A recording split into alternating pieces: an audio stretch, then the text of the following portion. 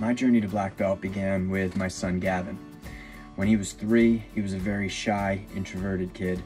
A friend of ours suggested action karate, and he began taking classes. In June, they offer as part of a Father's Day promotion that the dads take class for free, so I gave it a shot. I wanted to show Gavin that it was important to me as well, and kind of to practice what I preach, so to speak.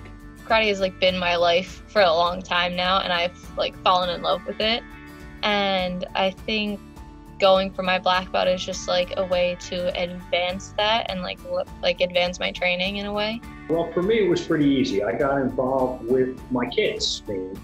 And after a few months of Mr. Brenner and Mr. McQuaid saying, hey, when are you going to join us up on that? I finally went out there and got involved. Achieving something so great in something so athletic would mean the world to me. So the thought of that made me want to work hard to achieve it. And getting that flyer when I was a kid, younger, and actually learning or going into the building and feeling comfortable. I took karate as a kid, actually. I did it for 3 years. I was taking Tung Sudo, and my school actually closed down. So I never got to get a black belt when I was a kid. So I felt kind of robbed of it. I started losing a little weight. I really got in a good rhythm of exercise, and it was a lot more fun than a gym. I started getting in shape. I lost a little bit of weight. I just felt better, and so I kind of just stuck with it. We filled out our black belt applications in February, and our first black belt class was scheduled for March 27th. Indeed, Sarah, as we have been expecting, New Jersey's governor says all non-essential businesses in New Jersey will be asked to close. Quitting was never an option.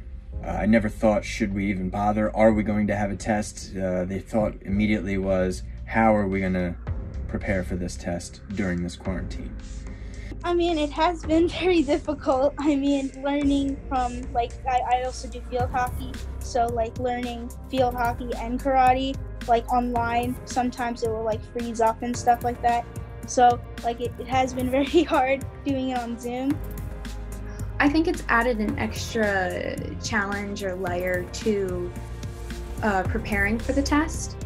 But at the same time, I think the way that karate has affected quarantine life is hugely beneficial in structure and in staying active.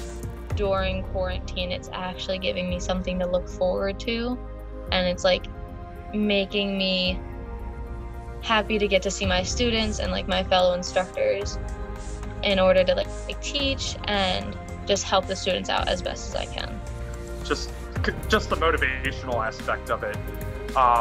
But then on the plus side, if I didn't have this black belt thing, I'd be sitting around most nights not doing anything, so this gives me at least something to think about.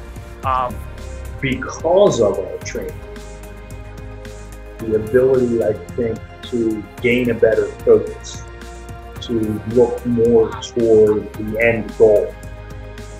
Those skills were taught in class the past 3 years. So now we're applying them in our home training. So all of this, I guess, is to say thank you. Thank you, Action Karate. Thank you, Mr. Brenner and Mr. McQuaid. So thank you for instilling that value of martial arts. Thank you for being a role model for my son Gavin and my daughter Dylan. And thank you for helping to put this crazy time into a healthy perspective.